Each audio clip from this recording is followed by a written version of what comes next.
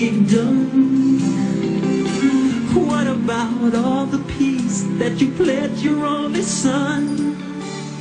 Less than 24 hours before he died, Michael Jackson, in the final rehearsal of his life, preparing for a comeback in London.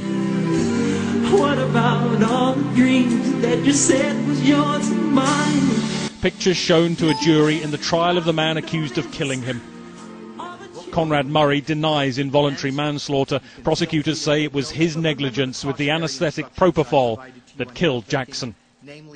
The jury shown 2 other images of Jackson, one rehearsing and 24 hours later lying dead on a mortuary trolley.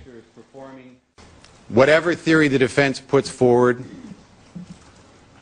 whatever evidence the defense puts forward, it will be clear that Conrad Murray abandoned Michael when he needed help. It was Conrad Murray's gross negligence. It was Conrad Murray's unskilled hands and his desire to obtain this lucrative contract of $150,000 a month